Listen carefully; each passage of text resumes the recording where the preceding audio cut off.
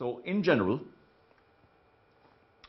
a real lean project will involve implementing a range of solutions, a range of common solutions. And I'm going to elaborate a little bit now on what those generally are, regardless of whether the assignment is in manufacturing, QC, QA, or R&D. So any real lean solution,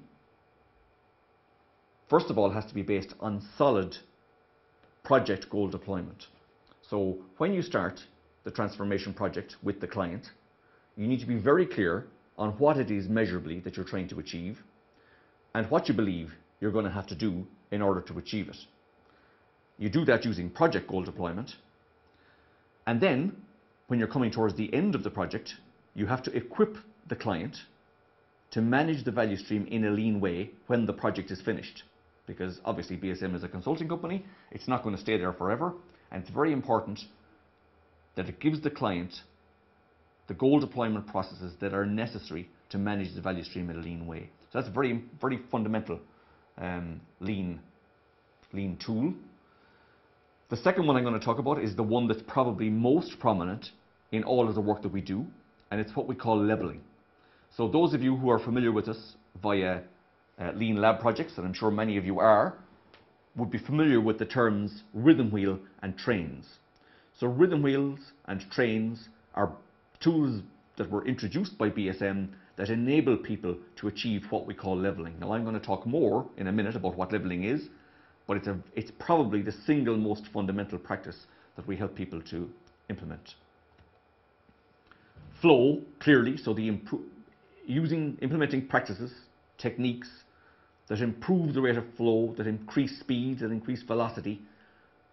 Obviously, anyone who knows anything at all about lean will know that that's a core element of lean. Standard work, what that means to me is finding a really good way of doing something and using that as a foundation for continuous improvement. Obviously a core element of lean. And the final element for the moment is what we call in BSM lean organization. So why do we address this? Well, when you implement the kind of practices I've just been talking about, very commonly the organization structure that you had beforehand is no longer suitable for the processes that you're trying to organize afterwards. So it is very common towards the end of a lean transformation project for BSM to help the client to restructure the organization. Okay, so on the screen, you will now see a line, a bold line appearing across the screen.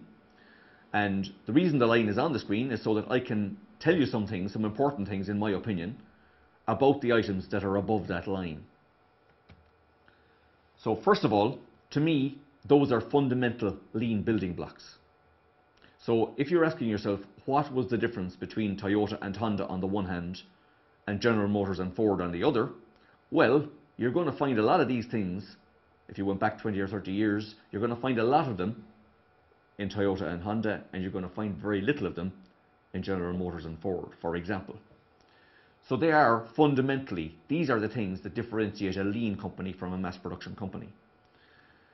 Okay, the second thing about these practices is that implementing them is not about making small changes. Very often it really is about paradigm change.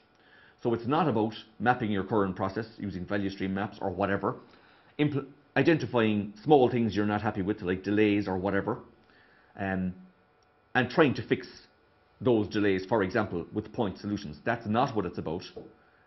What it's about generally is understanding lean practices, and it's about starting with a clean sheet and designing a process using those practices that achieves the kind of performance that you need to achieve or that you want to achieve. And the final thing I would say about the items above the line is that they're not prominent in what I would call generic Lean Sigma programs. So I would guess most organizations, most people who are listening to me now, they belong to organizations who have taken on at least one lean type improvement program in the last 10 or 15 years. And what I would suggest is that if you look at the things that actually changed as a result of those programs, you will find relatively little of the items that are currently on the screen. So I'm going to move on now to the items that are below the screen, and the first one is equipment, or below the line. The first one is equipment productivity. So that refers to techniques like OEE for improving equipment productivity by identifying your main losses and finding action items that reduce them. The second item below the line is probably the most common element that gets tackled in generic programs, and that's reduction of non-value add activity. So using techniques like 5S, spaghetti diagrams, and so on. Obviously, it's a very important part of lean, but the truth is, if you want to gain the benefits from non-value add reduction, you first of all need to have addressed things like leveling. So once you've addressed leveling, then thereafter, it's much easier to harness the gains from non-value add reduction initiatives. And the final item is lean shop floor management. So primarily what I'm referring to there is visual management and huddles. And when I say shop floor, I could be talking about a QC operation or a QA operation just as much as I could about a manufacturing operation. So the items below the line then, what's different about them? Well, the first thing is that they're very common features of generic Lean Sigma. So in the programs that your company has done, you've probably seen lots of this.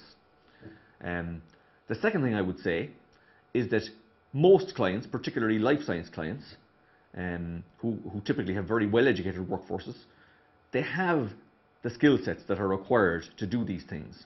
These things are not esoteric, they're not particularly complex or difficult, and I would say that most of the clients that I work with have the skills required to do these things. And the final item I would say is that these techniques, they don't generally require a paradigm change. So they are about generic problem solving, they are about OEE loss analysis, they are about identifying the delays and so on, and coming up with point solutions. That's primarily what they're about. Okay, so overall, the items on the screen are the most common elements in a real lean solution. And that applies as much in QA as it does in QC or in manufacturing.